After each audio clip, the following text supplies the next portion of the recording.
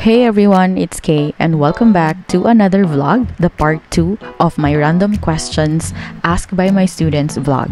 I'm so excited to share this with you, but first things first, as we begin, don't forget to give my video its well-deserved thumbs up and subscribe to my channel.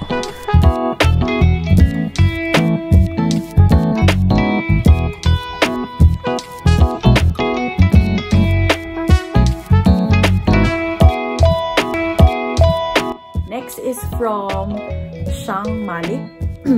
Si ano to? Krisha Joy Elumir. Kilala na kita ngayon. Nagtatago ka pa before. So, her question is, ba't parang mukha akong multo? Her question is, Mom, what's your aspiration? So, ano ba? You aspire. I aspire to always do my best so that I can do what is best for anything or anyone.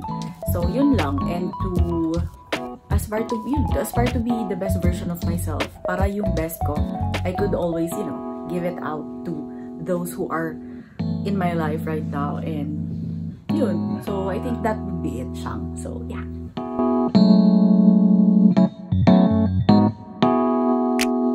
Next question is from Norjin Pata. She has dalawang tanong. Sabi niya pa dito, could you give some tips for students, especially graduate students, when it comes in stepping into the real world and feeling left behind?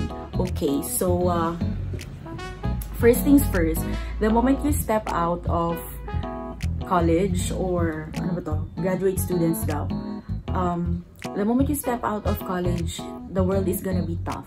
Real world is very difficult. There will be people who would hurt you, would make you happy at one point and another, and that is okay. So if you feel left behind, just remember, take it from me, there is no timeline to success. So you can do it your way and stop comparing yourself to other people, because this is you and this is your choice.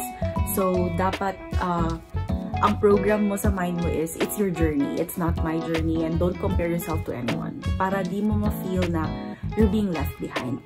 At the end of the day, it's your life. So you have to make sure that it keeps you happy, it keeps you sane, and you're at peace. Yan yung importante. And maybe it's valid to feel at some point na you're getting left behind, but do not let it consume you. Just be yourself and do what makes you happy without stepping on anyone. So yun, yan ang sagot ko. I hope it helped you, Norjin.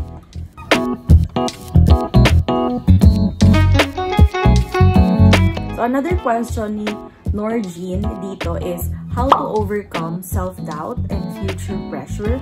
Hope to see you around, Ma'am K. I love you. I love you too. So thank you for this.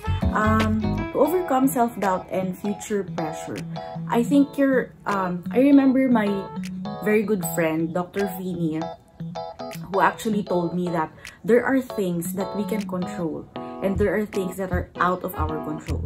So the future pressure is not yet in your control, so stop thinking about it. Focus on the now.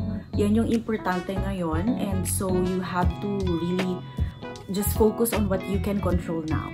Your inner thing compared to what you cannot control outside. So I think that's how I'm going to advise you to stop overthinking things. Kasi sabi pa ni Doc Fini sa akin, if you can no longer answer a thing, or if you can no longer answer the question you have in your head, that means you're overthinking. So maybe you're asking this to yourself, so baka nag-overthink ka na. Stop. Okay, stop. Focus at the moment, and there are many things to be happy about right now. So future pressure is gonna come, but malalaman mo din yun in the future. Just face it. That's the best way. The best way is to begin and just face it. And anyway, you have people around you, so just continue and keep on going. So I hope nakatulong yun. So yeah.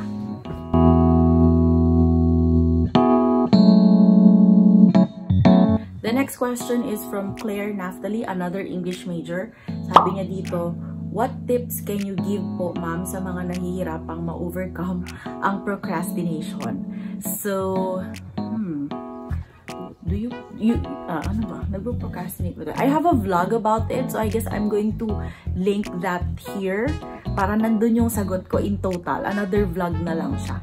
But first things first, it's all on the mind. If you would want to stop procrastination, you have to start telling yourself to stop. Otherwise, it won't stop. So, that's it.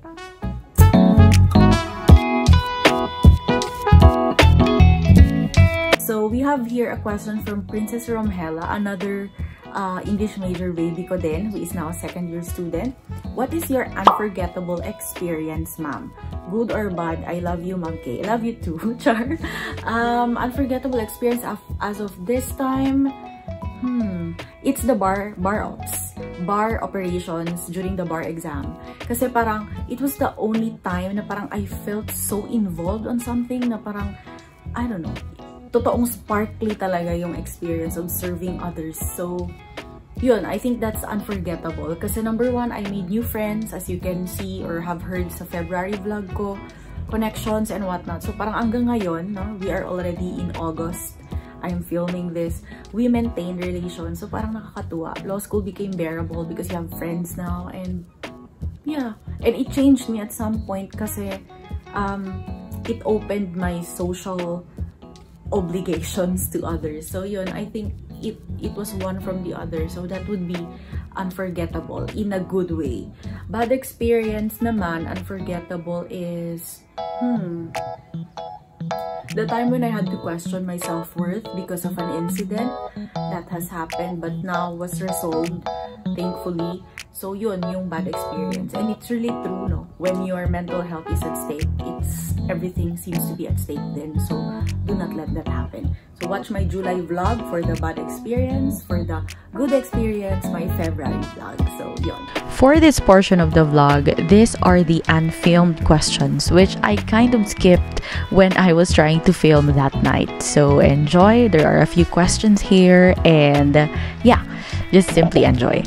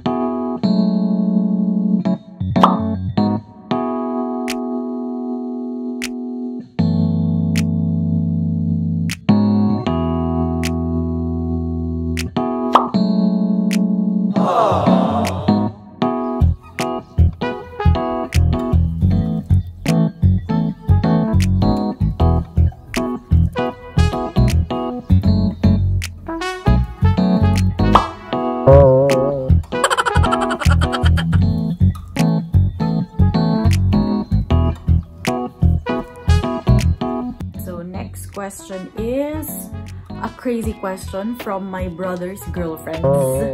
Dalawa sila kasi dalawa yung kapatid ko din, diba? So, this question is from Sophia Jammang.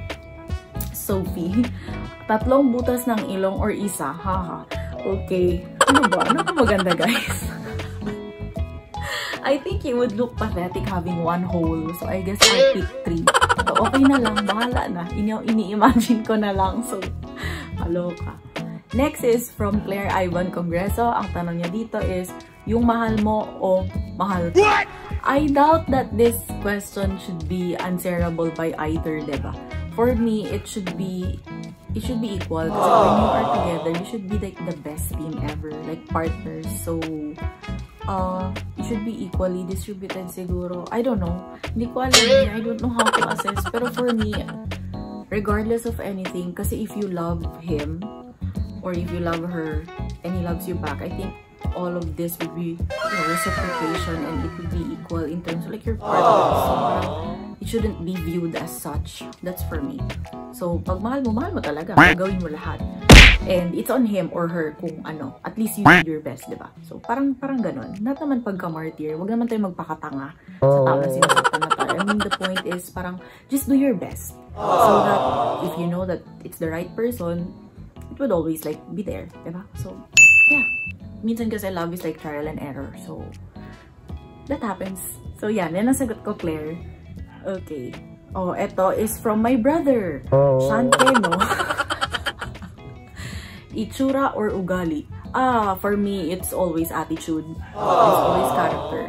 I mean, you could be the ugliest person and there's beauty naman, diba? Beauty is in the eyes of the beholder. So, for me, it will always be the attitude. Because your attitude makes you extra beautiful. And if you don't have character or the right attitude or yung pag-uugali, you will be like a shitful person to anyone. But if you have good character, you can always adapt to situations, you can always learn new things, you can even learn to beautify yourself. So mas maganda pa rin talaga na, you know, you have a good ugali or attitude. So yeah, that would be it. And I would always remember my grade 8 teacher, Ma'am Abigail, would remind us, guys, please always value attitude over aptitude.